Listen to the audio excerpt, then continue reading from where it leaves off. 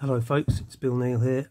I'd just like to demonstrate one use of the Zebra-Trem tremolo pedal, and it's to recreate a famous song in which Johnny Marr, if I understand correctly, used two Fender twin amplifiers, both using the tremolo channels, and the tremolos were set to about one was set to twice the speed of the other, so the resulting waveform was something like this. And let's just switch the pedal off. Here's the clean sound, and let's try and get the right tempo.